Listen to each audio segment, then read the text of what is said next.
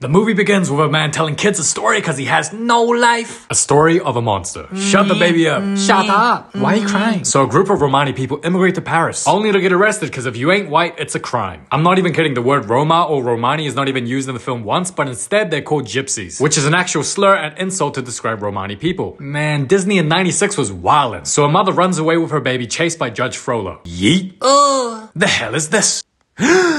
A monster. Oh, I should dump it in the well. I am pro-choice. Stop. Man, I'm doing this ugly baby a favor. Lies. You're a murderer and God is watching you. Really, bruh? What must I do? Care for the child. Ugh, very well. So Judge Frollo raises the child and makes him the bell ringer. But as he grows up, he's forbidden to step foot outside. You know, it's pretty sad. His mom died from getting yeeted. His name is Quasimodo, with the only wish to see the yearly festival. Pooh! Plah! Meh! And his friends being stones, they encourage him to sneak out. You're right. Man, screw Frollo. I do what I want. Good morning, ugly. Morning, master. I know you have no friends, so why are you talking? Let's do the alphabet. B, bitches. P, peasants. Good. F, fun.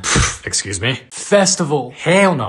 Now, Frollo forbids Quasi to step outside the tower by telling him the world is cruel and because he's ugly, it's for his own good that he stays inside. And tells Quasi his mom tried to drown him as a baby and was saved by him, which is a lie used to make Quasi obey out of gratitude, when it's actually Frollo that murdered his mom and tried to drown him. I'm sorry. Good boy. Meanwhile, we're introduced to Phoebus, who encounters Esmeralda. Well, damn. I'm horny. Huh? Wait, my money. Hi, I'm racist. Hey, give me that. Seki. Ooh, la la la. And Phoebus helps. Oh. Sorry, naughty horse. Naughty. Thank you. Peasant. And turns out Phoebus is a captain that was sent to Paris from Frollo. Hello? You sent me? Welcome, captain. You see this? Anyone who's not white needs to be arrested, because only whites are pure. Yo, I'll be honest, if I didn't know what a gypsy was, then I would think Frollo just wanted to get rid of all the dances in Paris. But because it's referring to ethnicity, that's kinda crazy. They're like ants. What are we gonna do about it, sir? We kill him. So Frollo is a judge and a minister of justice who's been getting rid of Romani people, with the reason being their culture of hedonistic ways corrupts the people of Paris, bringing out their lowest instincts. And because his title is a judge, he sees himself as a righteous man that can do no wrong. Pretty much playing the role of God, passing down judgment on who he sees fit. Meanwhile, Frollo sneaks out anyway because he the naughty boy. What the hell? What am I looking at? What is this? Oh. I'm sorry. You alright? Let me see your face. No! Ugh. No harm done. Wait, she doesn't think I'm ugly? Oh, and by the way, great mask. And from that moment he knew his dream is to become a simp. So she basically says, you're so ugly your face can't be real, it's a mask, and bro's like, hee hee hee, thank you. And when Frollo arrives, he sees Esmeralda. He's like, damn, shawty. I guess he never saw a woman dance before. I do the splits. Yeah! As the festival holds the ugliest man competition, so Esmeralda brings Quasi up. Oh. Boo! Yeet, yeet, yeet, yeet. Here, let me take this off. Huh? That's his face! Nani?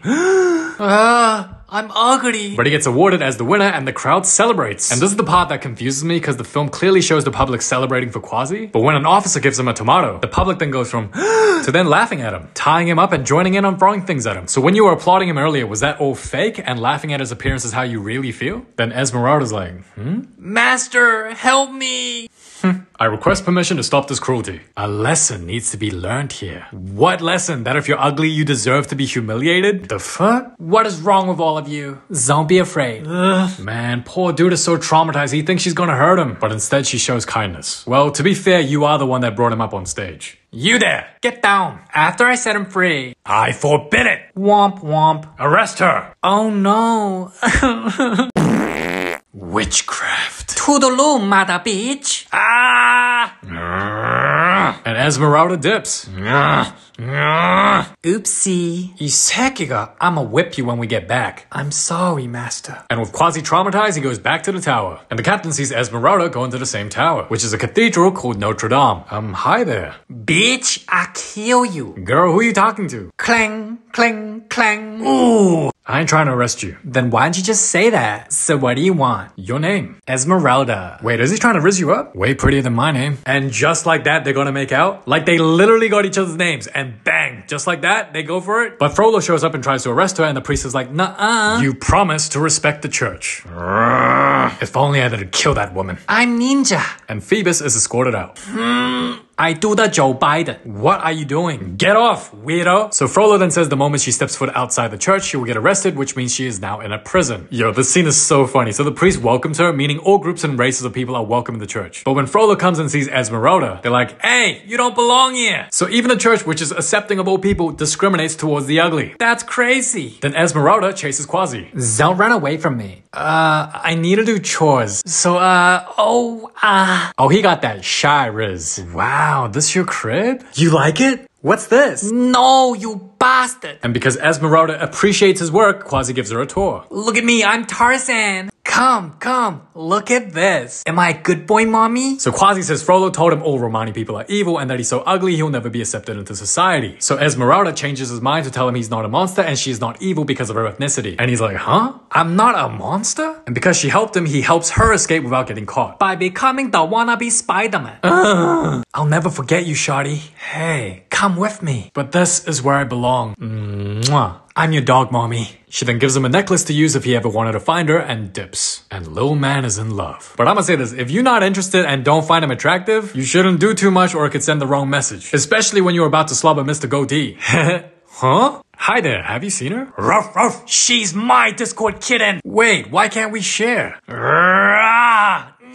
Clang. She's mine. Go, now. She's very lucky. Why? To have a friend like you.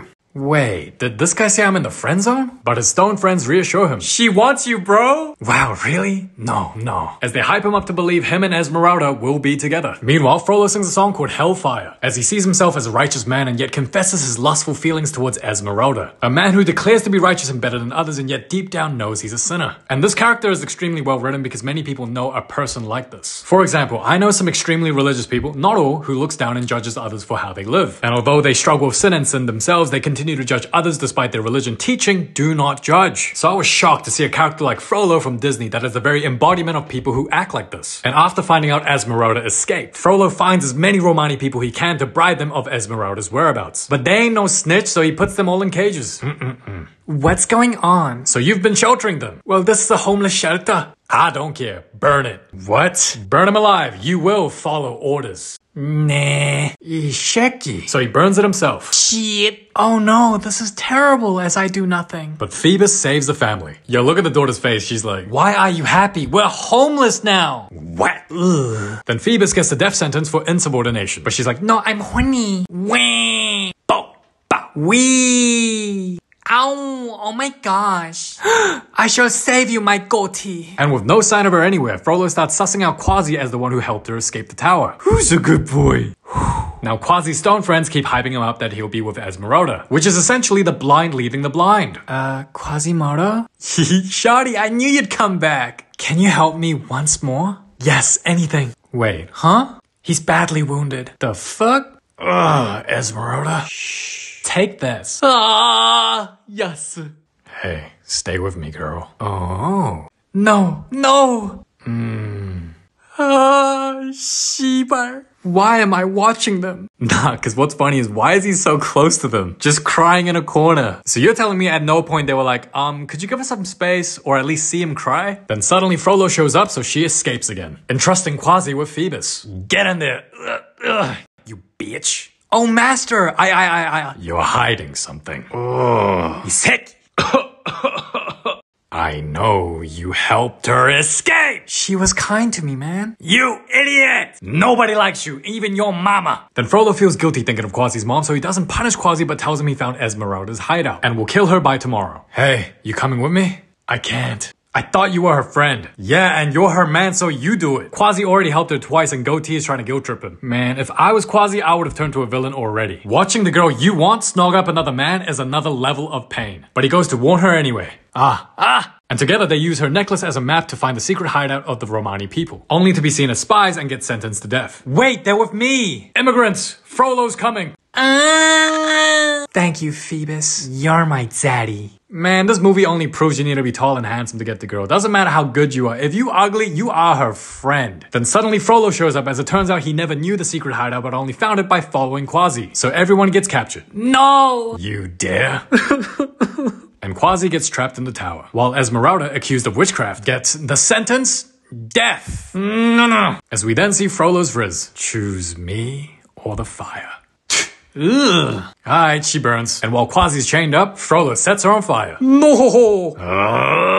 Simp power unlocked. Now, I want y'all to remember the length of this rope, okay? It's clearly not that long. Now, I'm not an expert on rope, but I know it doesn't magically grow longer. But I'm glad to see good old plot armor to save the day. She's my Discord kitten. And Esmeralda is safe. Ding. Got your keys. Citizens, will you join the fight for no reason? Okay. And the Romani people are freed and join the fight. Come on, boys. Now, Quasi and Menace, he's trying to make the soldiers look unrecognizable. But Frollo enters the tower. Have you gone mad? You can't do that. Shut up, you wrinkly mutt. Ooh. Hey, wake up. You're safe now. Huh? Oh no. Master? What? Die! No. Quasimodo, listen to me. The real bully in my life is people like you. Huh? Esmeralda? She lives. Shing. Stop moving. By the way, I killed your mom. What? Yeah. Yeet. Wait, shit. And even when Frollo is lucky enough to not fall, he still tries to kill her, leading to his death. Hi. Wait, shit. Shawty, don't let go. No, I trusted you. Wait, you saved me? Thank you. Hey, I almost killed you. Yeah, you guys belong together. Maybe they'll let me join in one day. Yo, why is he still watching them? Phoebus and Esmeralda are then seen as heroes, and the film ends with Quasi getting accepted into society. Now, this film teaches us a lot of things, such as do not judge or you too will be judged. Everybody has flaws no matter how righteous they appear to be. It's the tall and handsome one that gets the girl. And there are men out there who will do everything for the girl they want only to get hurt in the end. And last but not least, if you are ugly, you need to have an amazing personality for people to accept you. The end. Thank you so much for watching. It's been your boy KC. And yeah, till next time.